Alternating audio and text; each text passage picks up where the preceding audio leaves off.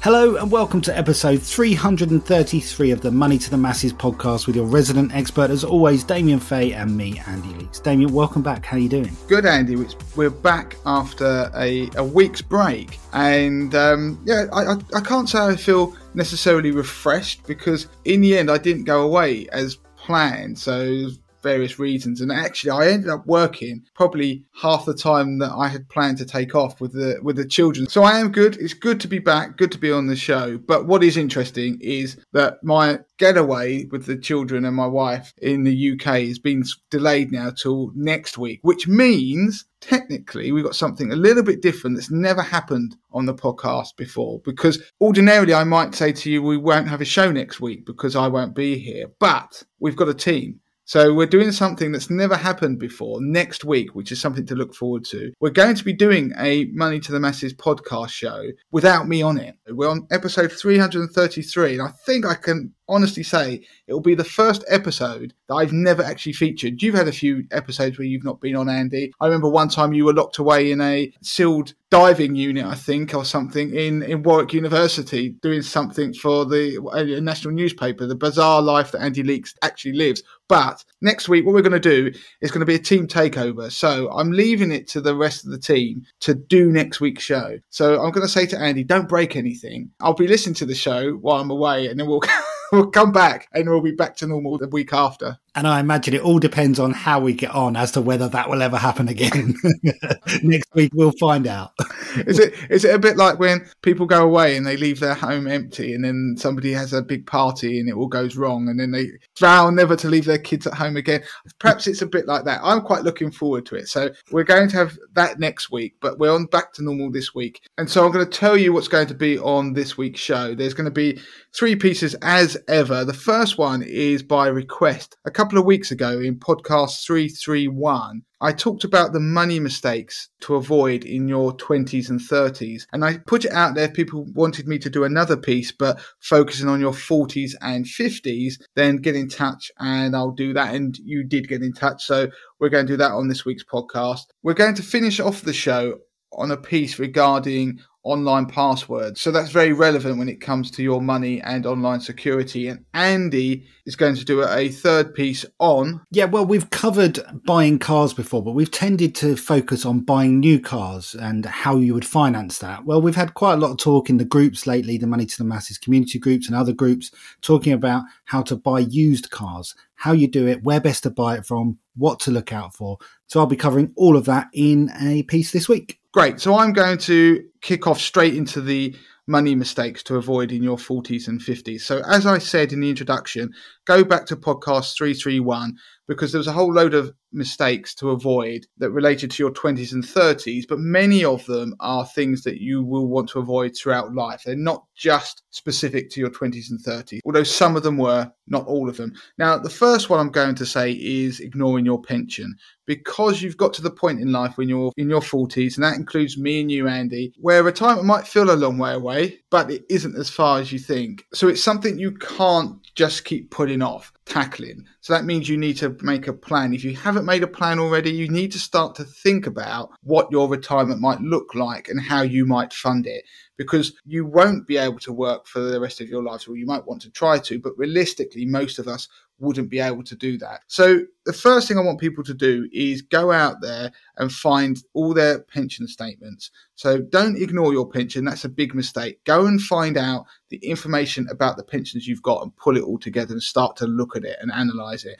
Now, pensions are one of the times when it pays to go and get advice if you are really stuck, especially if you've got a final salary pension. But once you've got all the information, and most people will have defined contribution pension pots. So they're just the pension pots you pay money into, and then that money is invested and it grows, and then you will use that pot of money to provide an income in retirement. Now go to calculators.moneytothemmasses.com/pension, and that's our pension calculator. We'll put a link in the show notes, and I want people to go there and start to formulate a plan, because that calculator, you can play about with it, put your details in terms of your age, when you want to retire. You can vary those details, how much money you've got in your pension, how much you might want to contribute each month, how much your employer might want to contribute, and it will tell you or estimate based on certain assumptions about investment growth, how much your pension pot will be worth in the future and when you come to retire. You can change that retirement date. You can tell the calculator that you might want to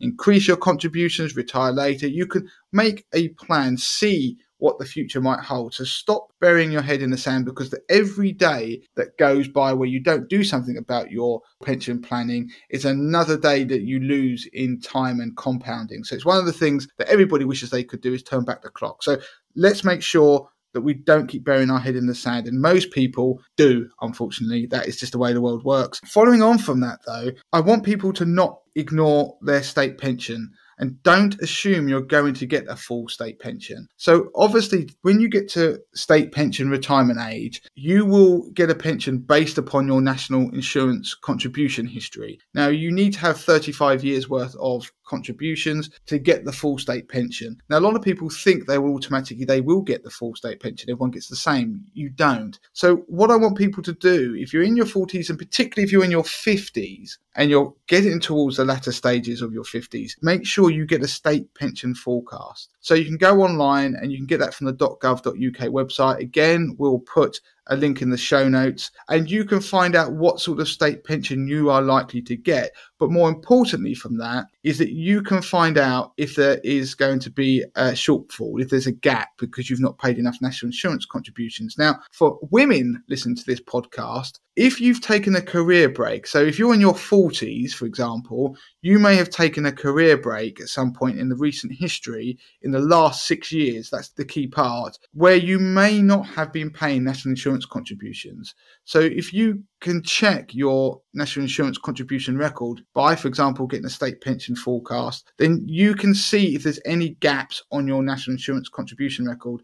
And if they're in the last 6 years, you can pay to have those gaps filled. And it normally works out very cost effective to do so, because obviously you're paying an amount now, but you're going to get a state pension in the future that's going to be obviously increased by the government. So if you're a female, make sure you do that. Don't just think when you go back to work, there's nothing for you to do.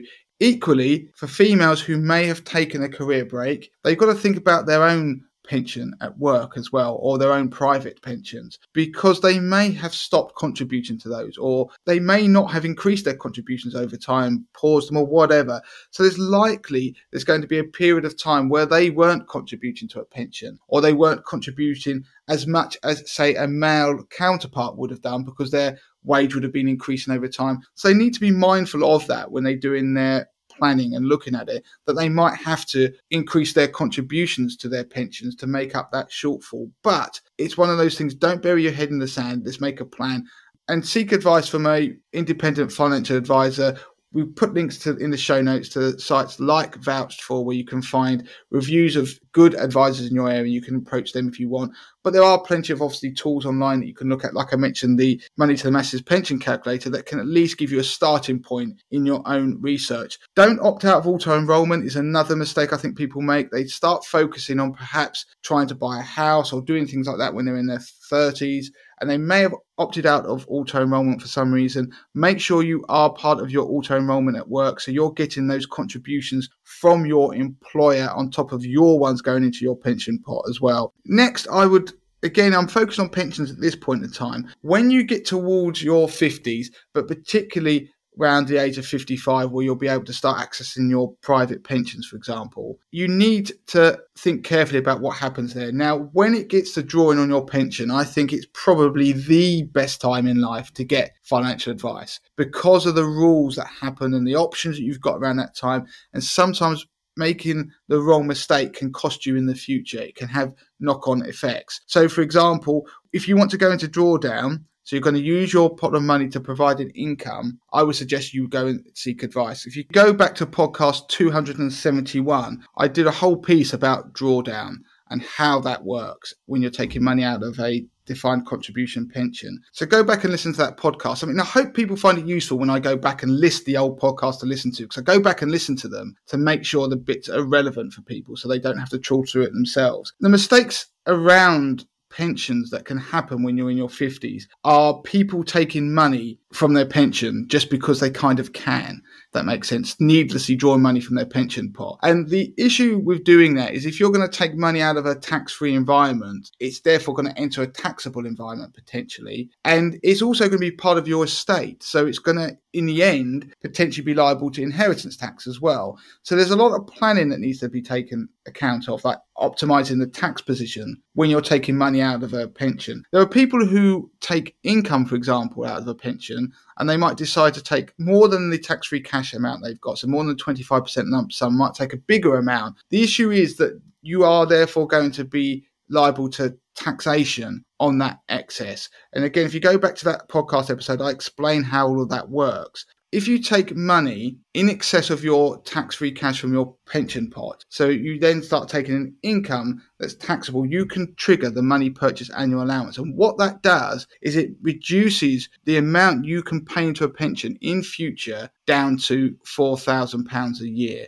So there may be people, for example, who want to continue working all through their 50s into their 60s and keep putting money into their pension, but think that I can take some money out now. I just take a bit of money out now for whatever reason, treat themselves. But they could do that, and it can therefore limit what they can put into a pension over the next decade, for example. So you want to make sure you don't trigger that unnecessarily. So it's something to bear in mind. Again, take advice. And there are times when you're thinking about taking money from a pension that it can be better to take it from a different source, maybe savings, maybe a stocks and shares ISA, whatever it could be. Let's say, for example, markets were crashing and your pension had plummeted in value. Withdrawing money, lump sums out of that will start to hamper its ability to rebound, will hamper its ability to provide you with a sustainable income over the long term, because you've obviously taken a bigger chunk of it percentage-wise out. And so you need to bear that in mind. One really interesting thing that people might not realise is PensionWise is a government initiative where you can get free guidance meetings if you are over 50, and it explains the options. So these meetings, you can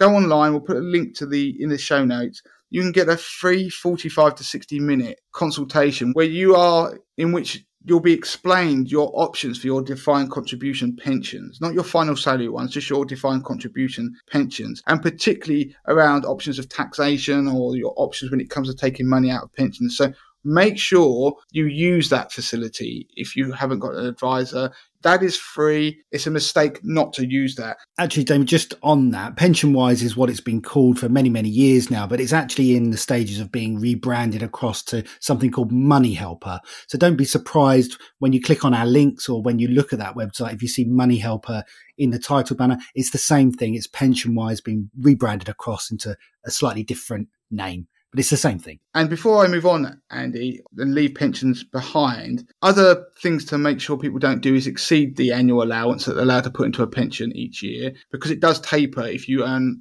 lots of money, like 240 grand a year, and don't exceed the lifetime allowance, the amount that you've got in your pensions. And that lifetime allowance is just over £1 million. So that's not going to impact a lot of people. But as people become more affluent, these are things they need to be mindful of. Now, I'm going to move on from pensions, wills and lasting powers of attorney. Now, if you go back to podcast 179, I did a whole piece on lasting powers of attorney and explain what they are. Essentially, you're able to give somebody the power to control your finances or make decisions on your finances or your health if you are mentally not capable of doing so in the future. So let's say you had an accident or you had Alzheimer's. Now, obviously, that is something that's very important. Most people don't do it. And go back to that podcast and I explain in there how you can do it. It's very cheap to do it. It's about £80 to be able to do it online on the .gov UK website. But also make sure you have a will. Almost one thing that most people I ever meet and ask me about things they should do, putting a will in place for a lot of people, especially when you're in your 40s and 50s, you should have done that. Especially if you have children, especially you have assets you want to pass on.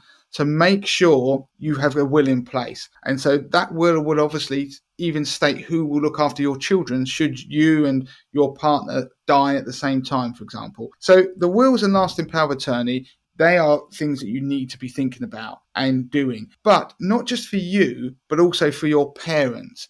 So it may be a slightly uncomfortable conversation to have around death, but it is something that we all should be talking about. So have they got lasting powers of attorney in place? Because if you don't have them, then it can be a little bit more difficult to actually sort things out. If things go wrong, somebody becomes not capable of making their own financial decisions, for example. You can put these things in place and they only trigger the lasting power of attorneys when they're needed in the future. So it's something to look at. We'll put links in the show notes back to the podcast and things that you can read. But it's a discussion you should be having within your own family, say with your husband or wife, but also potentially with your parents, because they could be the people who may become mentally incapacitated at some point. And of course, leading on from that is inheritance tax planning.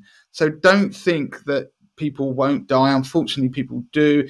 There could be inheritance tax to pay if somebody were to die, let's say your parents. You need to have these conversations about this stuff before it occurs. Have they thought about it? How big is their estate? Have they got wills in place? Then the other thing is, you should not ignore the idea of care, especially for, again, parents or grandparents. Go back to podcast 330. We did a whole piece about care and funding care in future. So it's something, again, when you're 40s and you're in your 50s, don't just ignore that potential problem in the future or how you're going to overcome that. Now, next one I'm going to go on to, this isn't a complete list. There are going to be people who listen to this podcast and go, he didn't say about this or about that. I'm just going through as many as I could think of. Mortgages. Now, not having a plan to pay off your mortgage is not a good place to be. Now, most people these days will have repayment mortgages, but there are going to be quite a few people who may be in their 40s and 50s who have an interest-only mortgage because they are a legacy product when they took them out before. Don't bury your head in the sand about that, because you're going to have a plan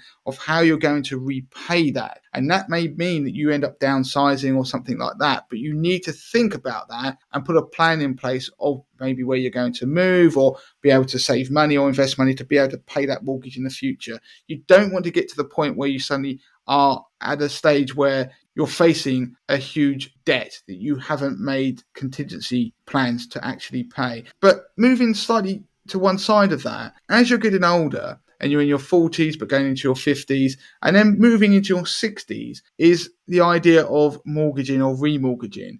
Because as you get older, particularly when you're late 50s, but when you cross over into your 60s, your options when it comes to remortgaging start to reduce. So in your 40s, you should be able to get a mortgage for like 25 years because we are now working longer, and mortgage companies are aware of that. So the ages at which you can get a mortgage are now much higher than they used to be. So you can still get mortgages way into your 60s, for example. So there's not a problem, but the length of the mortgage will eventually start to become an issue. So not so much when you're 50s, but as you get into your 60s, you might not be able to get a mortgage, say, if you wanted a remortgage that's longer than a 10-year or 15-year repayment period. So you need to be mindful of that if you're going to be in that scenario. And equally, you might want to think about that if you're going to need to move and you're going to have to fund that with a mortgage. So again, that's something to bear in mind. In terms of investing, staying in cash is a mistake that people make. They'll move their money across perhaps, or they invest their money in an ISA or a pension and they leave it in a low risk fund or even cash for a long period of time.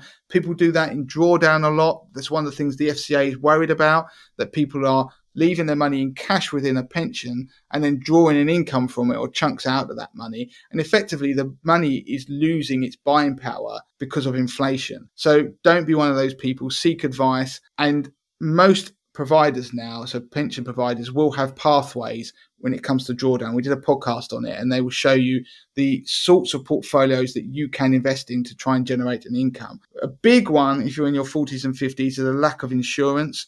I think we've done a fair few bits on the podcast about insurance. So I'm talking about life insurance, income protection insurance, so in protecting your income in case you have an accident or are incapacitated, potentially critical illness insurance, and medical insurance. They're all different types of insurances that if you listen to the interview I did with Emma Thompson, and we'll put a link to it in the show notes, you'll see the power of having those insurances. And when you get to that age, and Emma is that age as well, she's one of our peers, that those insurances, because there are risks and your health isn't as good as it was when you were young, then they do come into their own. So it's something to think about in terms of insurances. Make sure you have some. Make sure your emergency fund isn't too small. So I talk about emergency funds a lot, but make sure it's not too small, because as you earn more money, your bills get bigger, Don't just sit there and think you've got a certain amount of money that will do in the bank. You need to increase it to be in line with your living expenses. So it's often a mistake that people will just sit there and think they might have a few thousand in the bank, that was sufficient.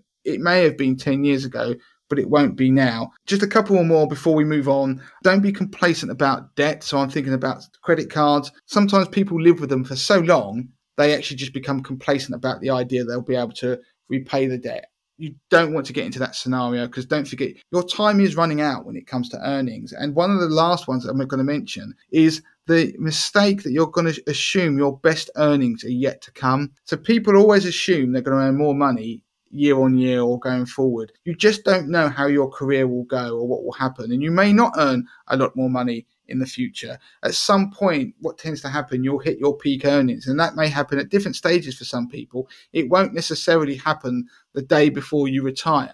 And of course, if you're therefore making a plan based upon the fact you're going to earn lots of money in the future, you don't pay down debt, for example, or you might be putting off doing something financially, whether it's move or anything, on the assumption you're going to earn more money in the future. That might not happen. So don't fall into that trap of thinking that, yeah, do you know what? The version of me tomorrow that's going to be richer, more successful, will solve all the problems of today. Because again, that isn't going to happen. And when you're in your 40s and 50s, unfortunately, the time on your career is starting to run out. Okay, so moving on to the next piece then, I'm going to be covering off buying a used car. Now, this piece came about from something I was seeing in the money groups.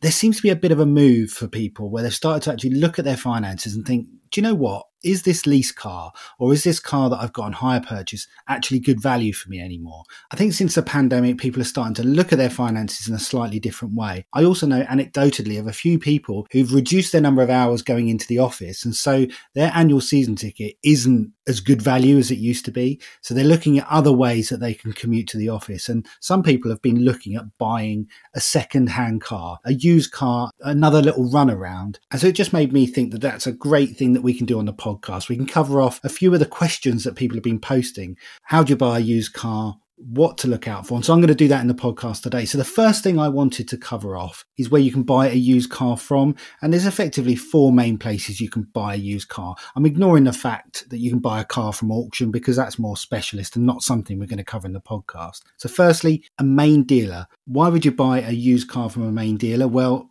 you'll receive a better level of vehicle preparation. So that means that they're going to do vigorous inspection. They're going to probably hand you a brand new MOT, and it will come with a relatively good warranty, maybe 6 or 12 months. You'll also get some after sales support as well. The flip side to that is it's going to come at an extra cost. The dealer is likely to have high overheads, and so you will be paying more. You need to work out whether you're prepared to pay more for that peace of mind. I mean, that would be up to you. Moving down then from a main dealer, you've got an independent garage. Now, you should expect, again, a good level of vehicle preparation. In most cases, the cars will come with a new MOT and some level of warranty, probably shorter warranty than a main dealer. A good point to consider actually is independent garages are keen to protect their reputation. They're independent. They survive on reputation, people giving a good word. And so that can be an advantage to you as the buyer. Again, you're likely to pay slightly more if you go through a garage, but you do get those extra assurances with the MOT and warranty. The next one is a driveway trader. Now, unbeknownst to me, I've actually bought a car from a driveway trader. I didn't know at the time. I'm only laughing because it just that sort of wheeler dealer thing. If there's anybody I knew who would have bought something from done something like that, it would be you, Andy. I think, yeah, definitely. I just knew you would have bought something from probably some guy you met in a dark alleyway or under a bridge. It was less unscrupulous than that. It was on Auto Trader. I saw a car. We were in the market for a second-hand car. Our car had been written off in an accident that wasn't our fault. And we went along to see the car. And unbeknownst to us, it was a guy that was at his house, but he had about 4 or 5 cars parked up all along the driveway and over the opposite side of the road. He was having fish and chips with his family. It was all a bit bizarre, but trading in cars was his business. And so he was a high turnover. So a driveway trader is essentially just someone who trades vehicles for profit. They often pick them up at auction, and many cars are effectively sold as seen. And there's usually a minimum amount of vehicle preparation that's done and very little after sales service. It's basically they pick them up from the auction. They maybe give it a little wash, kick the tires, make sure everything's okay, and then flip them on to you. There are some good deals to be had from these guys, but it does come with that added risk. And then the final one of these four main types is your private seller. Now, these are the guys that tend to put their stuff on Auto Trader or Gumtree, and essentially it's someone looking to sell their own private car. Cars can be cheaper by buying from a private seller, and you have the added bonus where you can talk to them about, I don't know, why they're selling, the history of the car. And it gives you an opportunity to sort of, to gauge them as a person. You can sort of see straight away what sort of person they are and whether they've looked after it. So, there's definite benefits from buying from someone who's lovingly looked after their car. Obviously, look for the telltale signs as if it hasn't been looked after. Remember, though, on the flip side of buying from a private seller, if you don't have a good deal of knowledge, you're literally going to be looking around the car and kicking the tires and not really know much. So it might be advisable to take someone who knows something about cars. If you've got a friend who's able to look under the bonnet and see what's there. And actually, here's a tip on this one. You can actually pay someone like the AA to do a vehicle inspection on your behalf, so long as the seller agrees. It costs somewhere between £100 and £150, and they can actually give it a once over and effectively do, it's not really an MOT, but they will do a once over. They will check all the bits that you need as a buyer to make sure that it's going to be fully roadworthy. Finally, on the private seller side of things, you do have slightly less rights in terms of your consumer protection. We'll go on to consumer protection a little bit more, but because you're buying privately, you do forego some of that. One final tip on buying privately is insist that you do meet at an address rather than a public place, because then you can make sure that the vehicle is registered to the address that you're going to check out that car. So there's some really quick tips on who you can buy a used car from and what sort of protection you get from doing so. It's interesting because used car prices have been quite elevated, partly because of the pandemic. People not travelling, they're being more careful with their money, like you said, Andy, and not buying new cars. But also, if you think about a 2-year-old car, has probably spent 1 year just sitting almost on its driveway. So the value of that car is a little bit high. And it was interesting because in America, it's one of the biggest drivers of the rising inflation figures in America was the rising cost of used cars. And it was kind of almost felt like a slight irony that you could feel like you could almost get a car and sell it for more the next day, but the used car prices were getting a bit silly. So I've personally bought a used car in the past, and I know nothing about cars. I mean, my knowledge of cars is quite pathetic, to be honest, and I don't really have an interest in them. But I went down the independent garage and the dealerships garage to look at cars, and funny enough, some of the dealerships have what feels like almost like an added on independent garage, if that makes sense. They are part of the dealership, but they're not. All the cars that they've taken in part exchange, they then sell them on. So even if you went to a dealership of one particular brand, they might have a garage that has all the cars they've just accepted as part exchange. And because, like Andy said, they give you some warranties and certain protections. And I bought a car from one of those, and I was glad I did, because when I bought the car, immediately quite a bit of things, like a few things went wrong with it. In the first week or so of owning it, there were problems with the car that came to light. But because of those consumer protections, I actually got £1,000 worth of work on the engine done for free, because at the end of the day, the car was faulty when I ultimately got it, because the problems occurred very quickly. So that was one thing. Had I bought it from a private seller, I would have been absolutely stumped. I'd have had to pay the money out myself. So you do have some of that protection. You might be arguing, but that was just my experience. I could just throw out there in the past that some people would buy from a off the driveway type of private seller, but I did have a slightly negative initially, but ultimately positive experience by buying a second-hand car from a garage. And that brings me on really nicely to the next couple of bits to round up this piece, really, talking about documents and car history and buyer protection. So talking of the documents, the most important document you need to check when buying a car, whether it's through a dealership or a private seller, is the V5C, also known as the registration document or the logbook. Make sure that the make and the model of the car you're buying matches that is on the V5, as well as the number plate as well. Also, additional checks on that, you can check that the VIN, the vehicle identification number, matches the VIN on the vehicle. and that can normally be read from outside the vehicle under the lower part of the windscreen. If that does not match, that's an absolute giveaway that this car is probably a cut and shut job and you don't want to be anywhere near it. A good thing to remember about the V5C document, yes, it does prove the registered keeper, but is not a proof of ownership. So you might want to ask for proof of ownership from the seller, for example, a receipt of purchase or an invoice or something like that, just to tie the things together. There's no saying that the person you're buying from actually owns this vehicle. Looking at the car history, there's something you can do. I didn't know about this, but when you buy a second-hand car, you can actually check out the history of the vehicle. So it can help to tell you as the buyer the potential history of the vehicle, and it will reveal if there's any hidden discrepancies in the car's history. Has it been written off, involved in a big accident? So the RAC does a really good guide on this, and we'll put a link to that in the show notes. It's called the RAC Car Data Check, and it will check the history. I think the AA's got one as well. You can Google that if you don't want to do the RAC one, but definitely do that before you buy a car. A couple of tips before you hand over the money. Before you transfer any funds, make sure that you're completely satisfied with what you're buying. I know that sounds really obvious, but we all get excited. We see something in the shop that we want, and you know, in a shop, it's fine because you've got all that consumer protection. Don't just go and give the money across straight away. Think about it. Make sure that you are completely satisfied. And when transferring funds, make sure that you use some sort of trackable, traceable method, such as a credit or debit card. There are so many businesses, even small businesses. Your driveway trader these days should have one of those card reading machines, the little square ones. You've seen them before, sum up. There's lots of different versions. Do it through that rather than handing over wads of cash. You can trace it. It's a proof of purchase, and ask for a receipt as well. Even a private seller should be able to provide you a receipt, even if it's just something written on a piece of paper that confirms that you bought that from them for this price.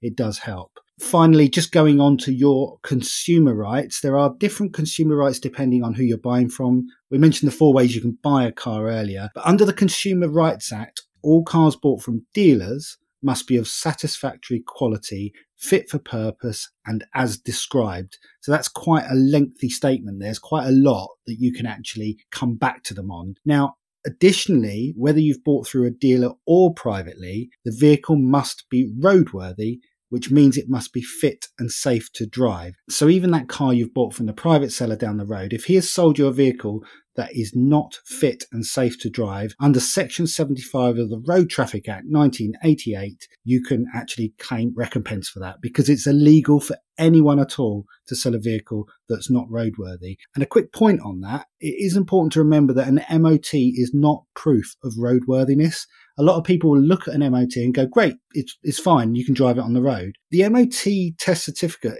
it only proves that it was roadworthy at the time that the certificate was issued. So if that's 7, 8, 9 months ago, once you drive that car off of the driveway, it might not be roadworthy. The MOT was only saying that it was roadworthy however many months ago. So that's an important distinction to make.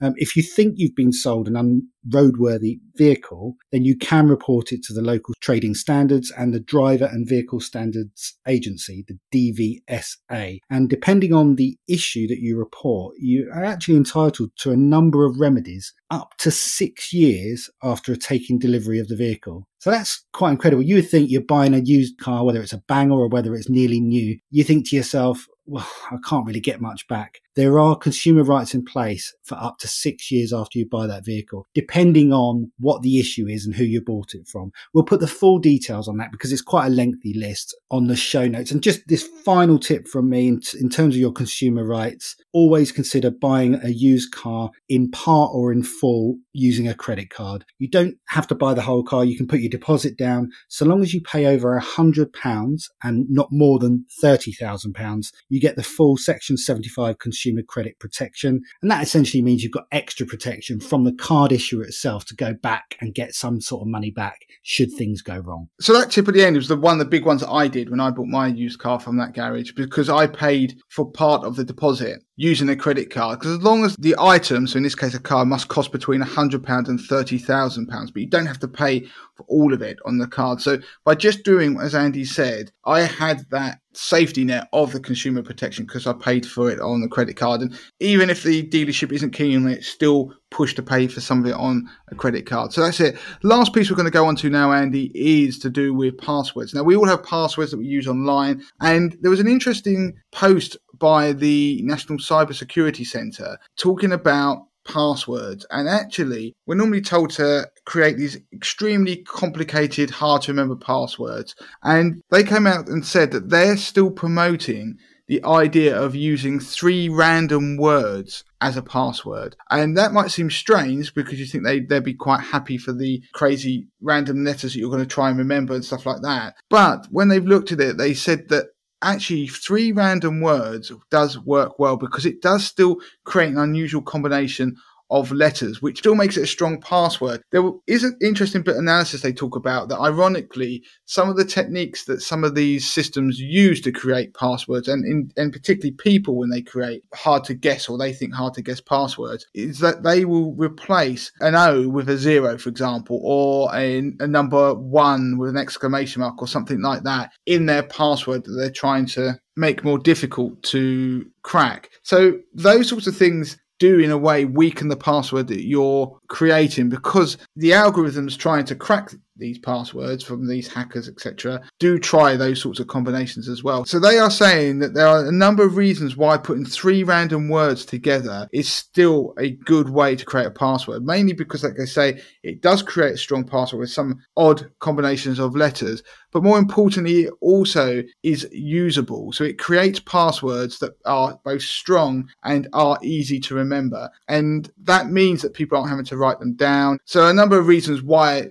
they have decided to keep promoting the 3 random word approach, as I say, because it does create some unusual combinations of letters, but mainly because it creates passwords that are both strong and easy to remember. So that makes the system much more useful to the wider public. And it means they're more likely to actually create strong passwords, because you know what it's like. Lots of people, when they have to register a new password, will end up probably, just because they're trying to remember it in the future, create something that isn't particularly strong, as long as it just matches the rules that particular site requires. But the ultimate thing, which I'm going to bring Justin onto the podcast, interestingly. So Justin does a lot of our tech stuff and he is a bit of a tech nerd. And the NCSC do say that the best thing to do is still to use a password manager for your important account. So I want to get Justin on the show to talk about password managers, what they are, and quickly explain some of the ones out there that you might want to use. I'm going to go quiet on this part of the podcast because, as you will probably know if you've listened to a show where Justin has been on, he sounds exactly like me, being my twin.